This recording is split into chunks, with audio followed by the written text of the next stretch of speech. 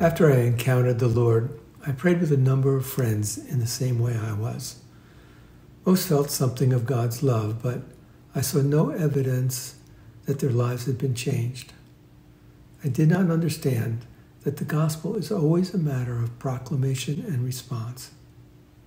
In an Unbound ministry session, we may have limited time to really share the good news, but we will often have the opportunity to proclaim His saving power like a two-edged sword, cutting into the dark and secret places and inviting a response. Most everyone that comes from ministry has heard the good news in some way. They may have heard it by reading Unbound or coming to a conference, or they may recall one of the many seeds planted over their life. We need to know that hearing does not necessarily mean receiving. The first key is a time to make a personal, verbal, and willful response to the gospel. In Romans chapter 10, verses 8 and 9, we read, "The word is near you, on your lips and in your heart." That is the word of faith that we proclaim. Because if you confess with your lips that Jesus is Lord and believe in your heart that God raised him from the dead, you will be saved. The connection between the word proclaimed and the place it has found in our hearts is found in our response. We are inviting and accompanying people in the grace-filled response to revelation. Many feel awkward leading a response.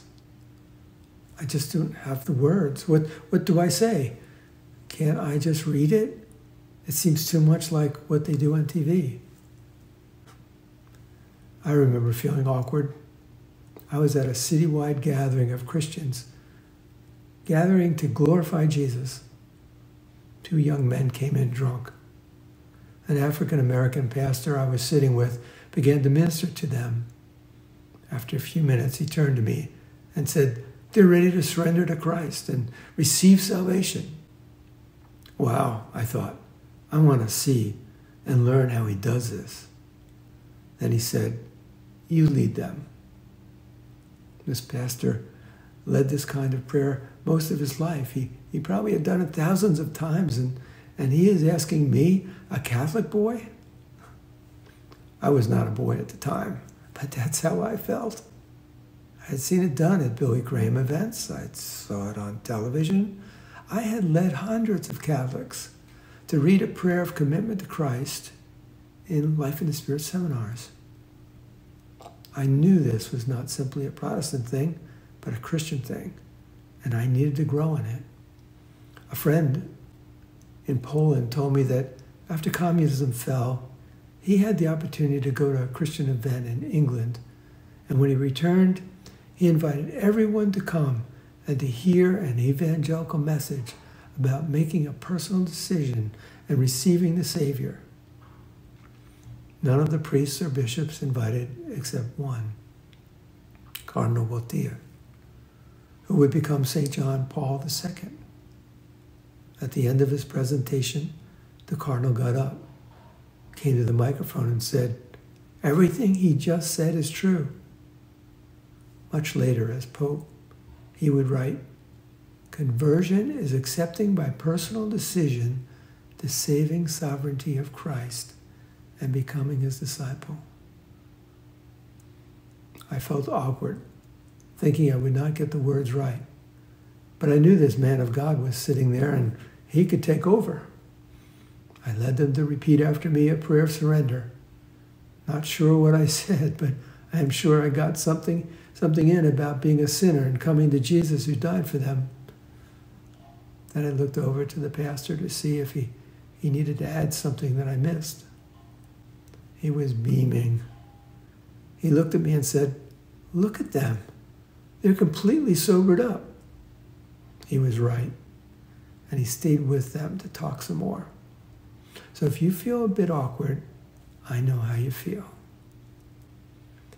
The first key is not a formula.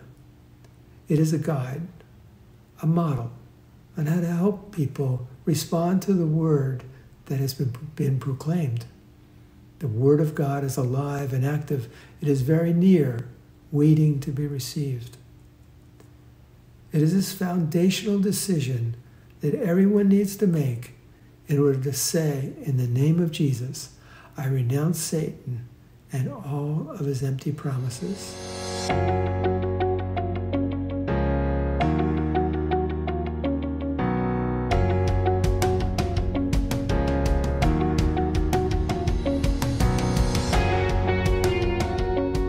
Thank you for tuning in to our latest Ministry Tips series on repentance and faith.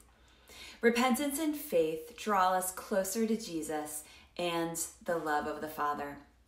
I hope this was your experience as you watch this ministry tip. To learn more about the first key of Unbound, Repentance and Faith, you can read Neil's books, Unbound, the Unbound Ministry Guidebook, and Abba's Heart. We also dive deeper into the 5 keys in both our Freedom in Christ and Basic Training Study Programs or e-courses. Don't forget to follow us on social media and sign up for our e-news to be the first to hear about upcoming events. We invite you to partner with us by making a donation on our website so that we can continue to make resources like these ministry tips available to the whole church. God bless you, and we'll see you next time.